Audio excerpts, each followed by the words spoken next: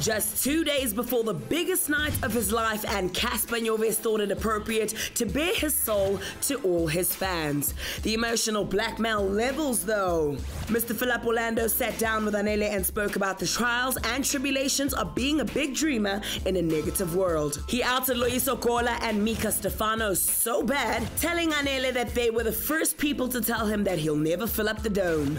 Loyiso Gola I didn't really hurt because I don't take him serious, you know. Well, Cass, you kinda did include him in your diss track, so maybe he touched a nerve. Just a little? No? Okay.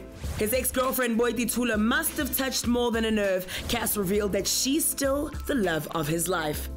Boiti is a beautiful woman, like she inside out, and that's the one relationship I really don't regret. Do you think Amanda DuPont caught that jab? Cassper, the friendly to everyone but Amanda ghost, fills up Orlando tomorrow. We're about to witness a historical moment. South Africa, are you ready? And now for New Release Friday.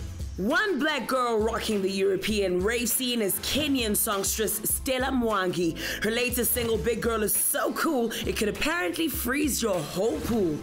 Looking like a chocolate, don't wait up or stay out late. I hop in my new truck.